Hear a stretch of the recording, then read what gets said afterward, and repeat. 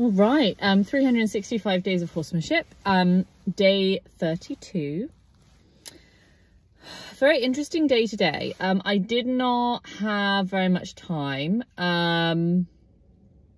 which in the last couple of weeks has meant, you know, like filler days where I come and I'm like, hey, but I don't really feel like I have a plan, and it's all kind of like, and I try and make the best of it and find good things about it and make sure that it's, you know, at least neutral, if not good. And yeah, I'm like super tired today. I'm doing Elsa's all weekend and I was at work all day today. So yeah, I kind of had the plan in my head that I would come up and I would do my freedom-based training and I would just reinforce what I've been doing over the weekend and really consolidate that learning. So I came to Lawrence first. He had a couple of nice focus changes. I think that with him definitely, and I knew there would be a difference for him between being at the clinic versus being in the field, because definitely, even though he was not really concerned at the clinic, which is amazing, obviously, especially considering how concerned he's been in the past, that situation will have like considerably increased his like stress arousal, and he was much more curious much more quickly, and I did know that was going to reduce when everybody was gone and it was just him and I, like we normally are in his herd. So I definitely could feel the difference in the energy between yesterday at the clinic and today. Like yesterday there was a lot more curiosity, there was a lot more things going on. Today it was like focus on the grass and then almost like irritation if I distracted him from the grass, which I imagine kind of comes under concern. But I also think that it is just it's kind of opened my eyes to the fact that I think I just need to build a little bit more trust in the relationship. I don't think that I have offered him as much flow because I've been doing this like consistent leadership with him where we go out and we do things. And I think just the balance with him has just not been quite right. And I think I just need to commit to more flow. It is difficult with him. I think I find his energy harder to be happy in. Like in some ways being in flow with Mia when she's like, I think being in flow with any horse who's more interactive is more interesting than being in flow with a horse who is like almost like actively ignoring you, like actively staying in freeze, which I definitely felt like Lawrence was doing today. And I think I just kind of didn't really have time to play with it so much. And I didn't want to go too quickly into too much supportive leadership because I don't know, I guess I just didn't want to feel like I was putting that pressure on him. But who knows, maybe that would have been the right choice. Maybe me walking around more would have been good. I don't know. So I'm going to have to think about that. Maybe that's something I'll come back with tomorrow. So I think it was, and definitely as well, I could see him saying no a little bit more. Like I was working a little bit with the rocking because Elsa had said that she thought that the thing I needed to work on next was the yields. So I started with the rocking, and then it was almost like I did it too like wrong on one side, and then I could feel that he was kind of turning away from me. And yeah, so I think there's definitely, definitely still have that feeling like our like bandwidth is small, like the amount that he trusts me and the amount that he's like willing to do things with me is quite small, and I think it's about like proving that I can make him feel better, right? So yeah, but I think it is also about too much comfort.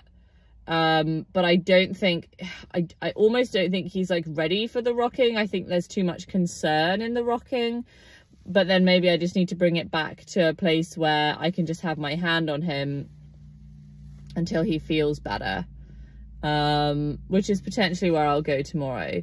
Maybe that's a good plan for tomorrow, is coming close, because I know he prefers it when I'm closer, and work with just having my hand on those places and just moving around, putting my hand on those places until he feels better, and just see how that goes. Maybe that's the plan for tomorrow with him. So that's kind of nice to have a plan. With Mia, it was a really interesting session, actually, a really interesting session. I came in the field, actually yesterday at the end of Elsa's, we had such a good last session, and then I ended with a mistake, which I realised afterwards. So she was really engaged at the end of the session. I went to get the halter, she was engaged with me with that, she was playing with me with that, and then she wanted to leave. And I was like, okay, cool, like, let's do your plan. That sounds like a great plan. And we left the round pen, and I did not think at all about the fact that there was still all the horses in the other round pens. And immediately she came out, she felt really unsafe and really, like, pressured and claustrophobic between those two horses. And the stress went up, and she's, like, going into flight and trying to get away. And so that was kind of, like, that was the first mistake. But then I think I could have made better choices after that. The next mistake I made was I then went to the field with her and took the halter off straight away at the gate. And she, like, galloped back up to her herd, like, straight away, like, I need to go to them to feel safe.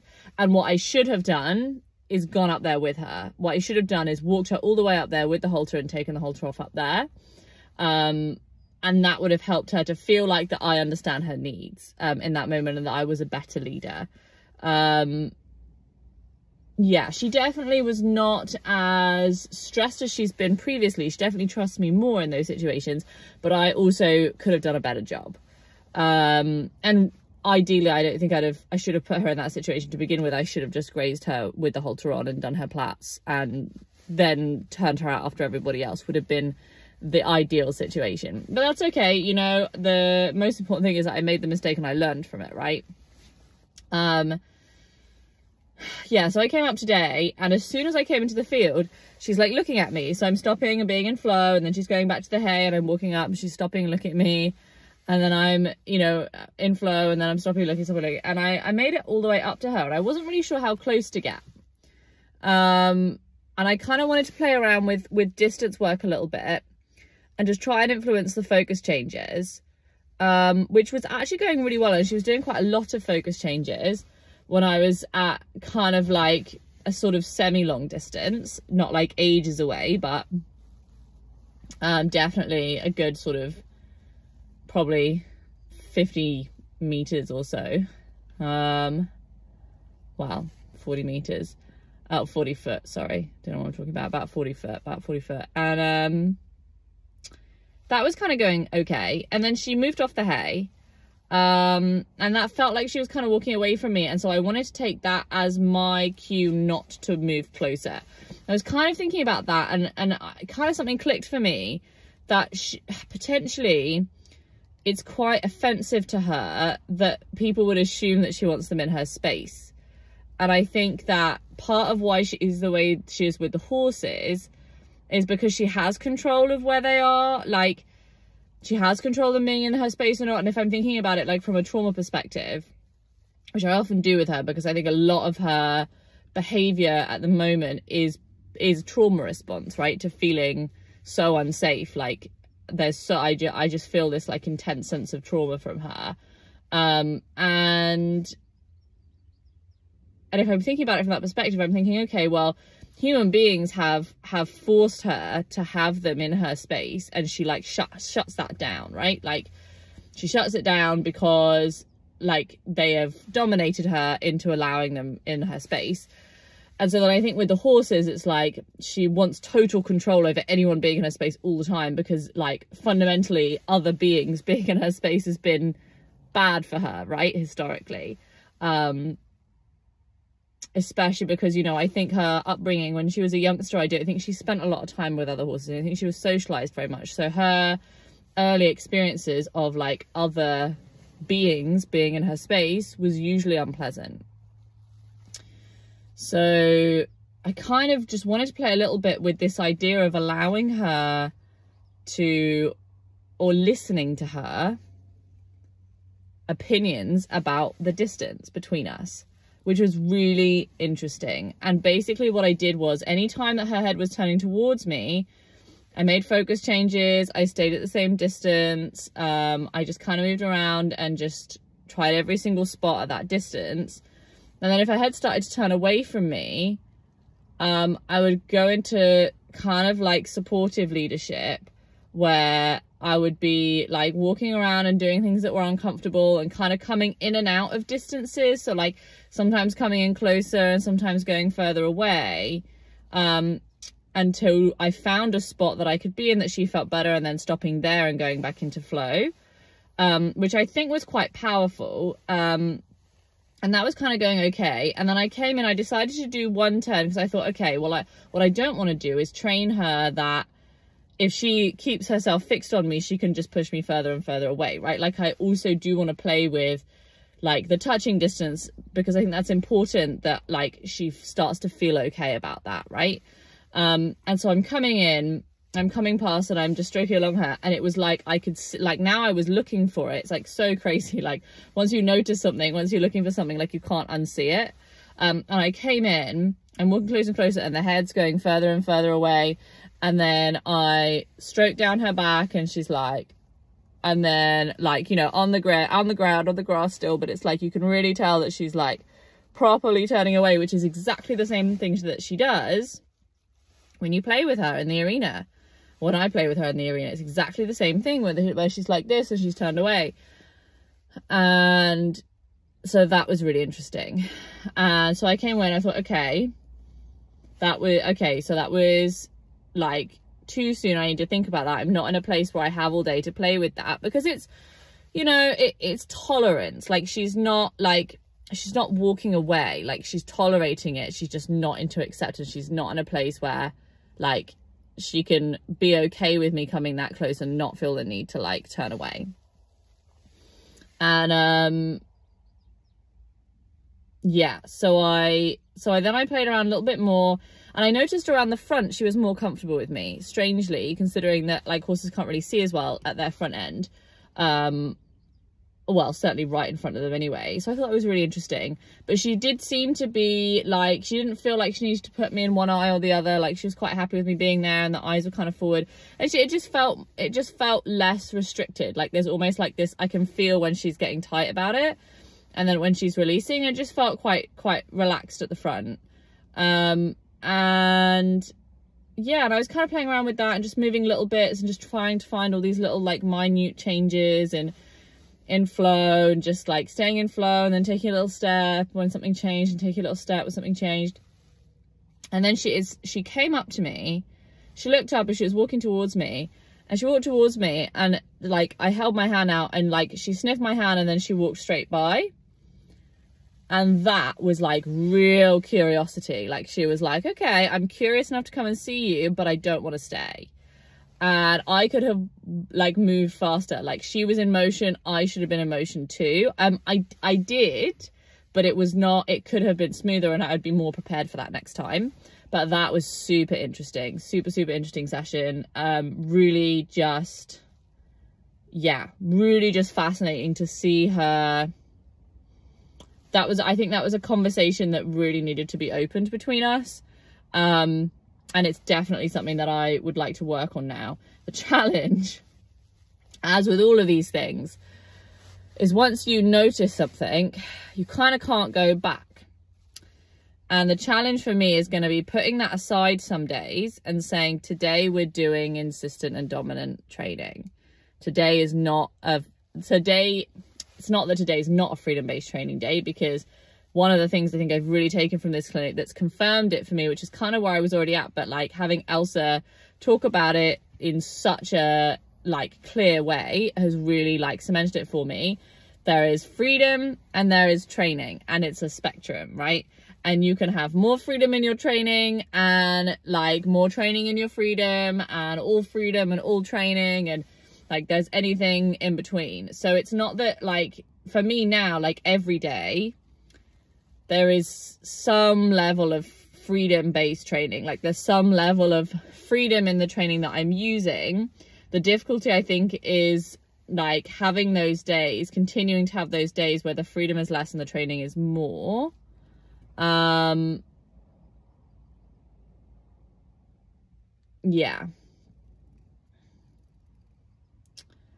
And I think, because I really like it, you know, in the ideal world where I could pause time and there was no time and I had endless time, and nothing would change and she wouldn't age, or, you know, the season wouldn't go by, or I didn't have other things I wanted to do, you know,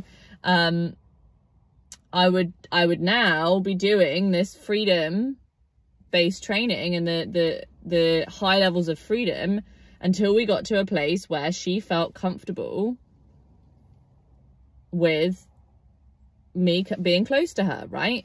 But that's, you know, then it's a long way from that to I feel comfortable with you haltering me, you know, it's a long way away from that, like all of these things. So it's like you have to create these boundaries for yourself, and accept that, like, you can't fix everything, and you can acknowledge those things and work on them whenever you can. And every time you do work on them, I think, you know, you are putting money in the bank. And I definitely feel like I put money in the bank today, having that conversation with her and saying, hey, today, how do you feel? And I think, definitely, I think that's what I need to remember is, like, some days, you know, I'm just the leader and we just have to make decisions. And if you don't feel okay about it, like, I'm sorry, we can talk about that, but we do have to do it.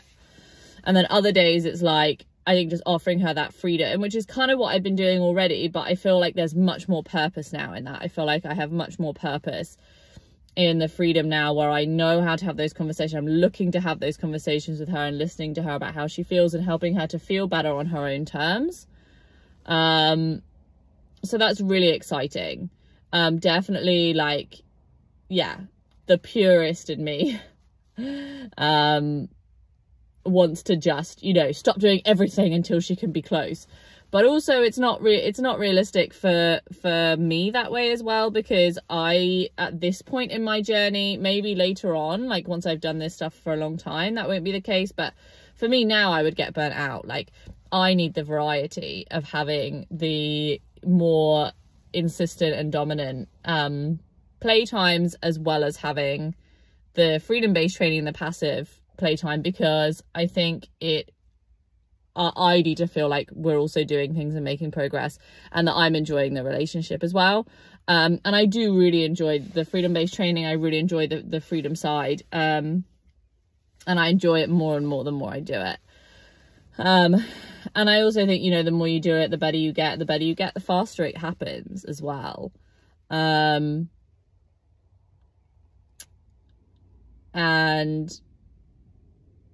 so I want to incorporate as much of it as possible. So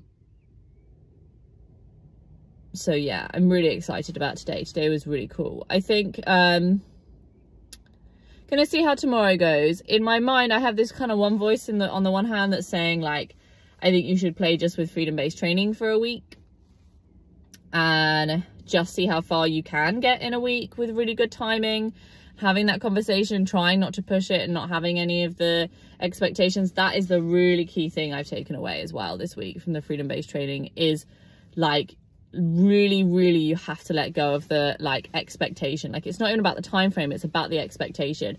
Like, the expectation that at some point this is going to get better, you have to take that away and accept it for what it is. Like, yes, okay, I would like the end goal of helping Mia to feel better about me coming closer, to be that I can be with her, but you can't, like, force that to happen. You can't just be there and be like, well, now I'm here, you should be okay with it, you know. So yeah, so that is tough. It's really easy, it's so easy to slip back into to